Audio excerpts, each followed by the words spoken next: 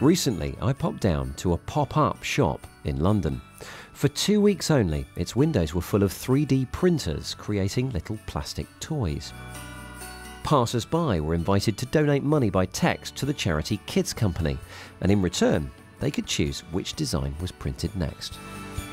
Kidsco's colourful founder, Camilla, explained the harsh reality of Christmas for the children her charity tries to help.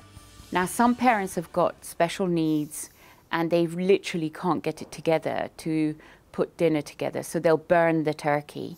Some parents are very depressed and they can't even manage to put Christmas Day together. And some parents are very high risk, so they might actually harm the children. Once those toys are printed, they'll be collected by a certain someone in a red suit and taken to the Kidsco Christmas party, where 4,000 vulnerable children will be spending Christmas Day in safety. And that means that for many of them, this year, for the first time ever, they get to unwrap a Christmas present.